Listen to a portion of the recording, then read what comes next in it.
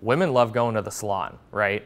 Why can't guys enjoy going to the barbershop? And so after a few drinks one night, I finally got the courage to tell my two best friends that I wanted to open up a barbershop and call it Scissors Scotch.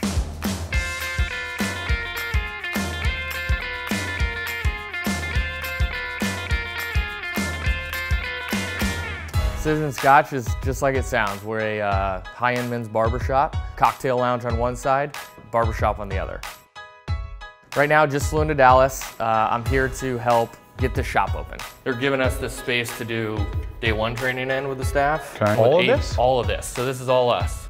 This will be our 8th shop. It's a franchise shop. And over the next 14 to 16 months, we're gonna be opening 20 more barbershop locations across the country. So we got drywall to be finished. We gotta laminate yet.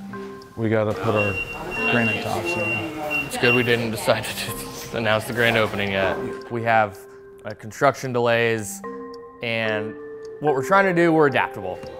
How long do the floors? Not doing much training Tuesday. No. Don't even have stations. How long here. do the floors take?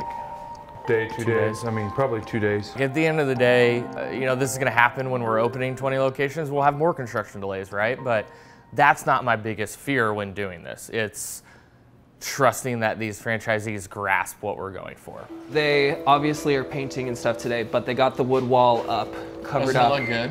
It looks pretty good. I have an idea, though. I'm not sure with this building if it looks good enough. And so I'm kind of thinking, stay with me now, we might want to do like a mural maybe of Dallas, bring somebody, a local artist in. Okay. Walk me through why you got there.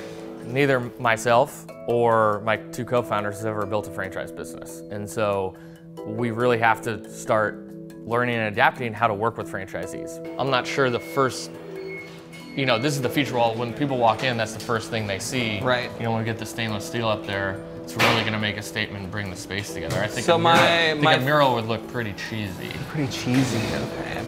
It's making sure that every location has that feeling that we want, and we can execute that across 20 locations. That's my fear. This ties the whole room together. This is the atmosphere. This is the look and feel with the wood and the leather, and ties into the wood cloud. When you walk into a Scissors Scotch, you have to know it's a Scissors Scotch. So are you doing, you're doing a wall like this exactly in every location? Yeah, every location's gonna have that wood wall with the logo on it when That's you walk fine. in. I'm not too tied to it, I guess. Yeah, I mean, I think we can do creative ideas like that, but let's take it inside the bar. So we're not ripping down this. Okay. By the way, this happened yesterday. Tanner thought it would be a good idea to potentially rip down this wood wall. Instead of having our stainless steel logo, the feature wall, wanted to take it down and have a local artist come in and do a Dallas mural. Come on. Yeah. Yeah, it's frustrating. I mean, that's one of the... But that's, I mean, that's also on us. I mean, we got to get them to understand the why we don't change stuff. I mean, that consistency, that's brand consistency. That's...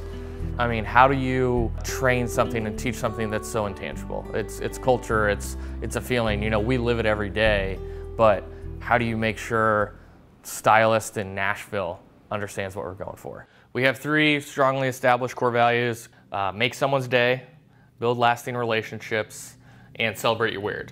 Everybody, we have somebody who's very, you know, celebrating her weird every day. But every day. As a company, we live by these. You know, I'm excited to say that Allie Webb has agreed to be my mentor.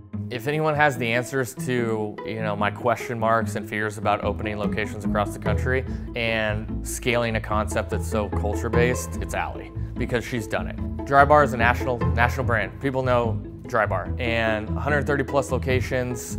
They do blowouts for women, and that's it. They sell an experience and a feeling. So Allie's flying in from LA tomorrow to Dallas, and it's gonna be the first time I meet her in person.